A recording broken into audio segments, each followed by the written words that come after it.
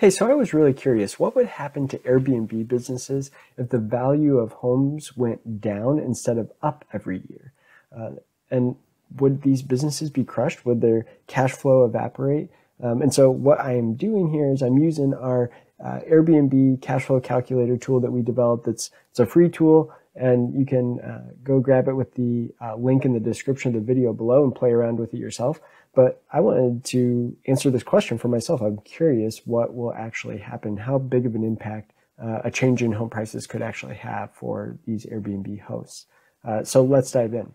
So what I did here was filled out this cash flow calculator, assuming that you have a really high performing property where you're doing all the work yourself. So you don't have a property management firm, you're managing it all. You don't have any staff, you're handy enough to do a lot of repair work yourself. You're taking care of the property, doing the lawn care, snow removal, all of that. So we have minimum expenses here with pretty good rental rates coming in. And so I think this is a pretty rosy picture here to start out with, that I'm going to show you. And we also have here that there is a increase in rental rates each year of 7%. We're saying that we're going to be able to increase our cleaning fee that we charge by 8% a year, that our occupancy rates are going to go up by 10% a year. And so there's a lot of positives here that we're assuming as our base case.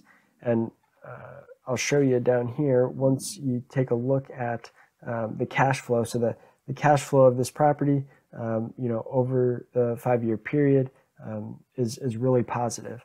And then we also assume a change in property value. So we're assuming this is a $250,000 property that's going to increase.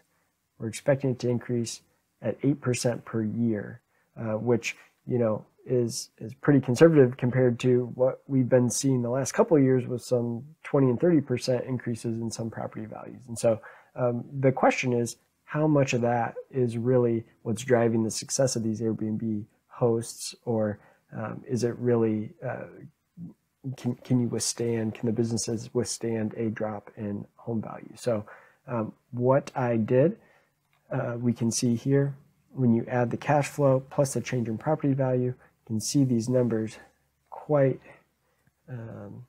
impressive. So I'm just going to add these up together over the 5 years, and we are assuming nearly $200,000 in cash flow plus the appreciation of the value of the property with the assumptions that we have right now.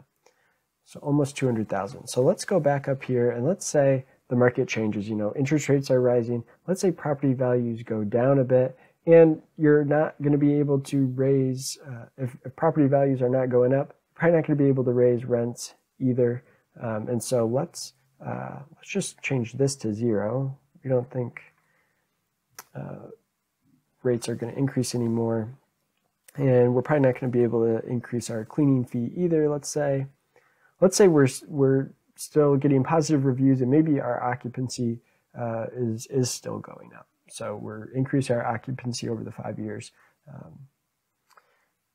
But then here's the big thing. Let's say instead of an 8% expected increase in the value of the property, we make this a negative 5%, which really, given how much properties have gone up over the last several years, a retraction of just 5% doesn't seem that unreasonable. But let's see what that does to our numbers. So, wow, a huge impact. So you still get, with those numbers, you still get some positive cash flow. But again, remember, you're doing all the work. You're not hiring anybody. You're really having to work for this cash flow. But the change in property values here eats up all that cash flow plus some. So over that 5-year period, the cash flow plus the change in property value is actually negative 16,000 compared to what we just saw of nearly $200,000. So let's just say, boy, these property values have really gone up a lot lately. So maybe what if we had a big crash of just 15%, which still wouldn't be as much as what we saw in 2008 housing crisis, but let's say it was 15%. What would this look like?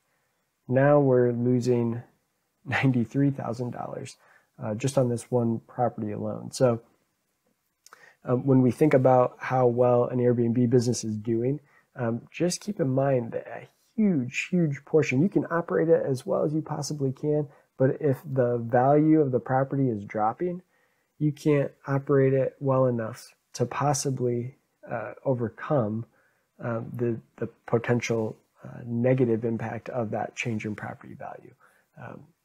And likewise, you can operate it really poorly. We could have a lot of Airbnb hosts that are operating really poorly right now that still feel like they're making a bunch of money because the value of the property is going up. So that was what I was hoping to set out to find and see that, yeah, in fact, it is a huge impact. It could have a huge impact. So we'll be keeping a close eye on property values over the coming months. If you have any questions, I'd love your feedback. What do you think is going to happen with property values? Is the Airbnb host market going to have a shakeout when potentially home prices do drop or even just stop going up for a little while? What's going to happen? Are the best operators going to still be able to figure out how to make a good profit in this business and have it make sense? So leave us a comment and go grab this template and play around with it for yourself. It's free, and the link to the template is down in the video description below. Thanks.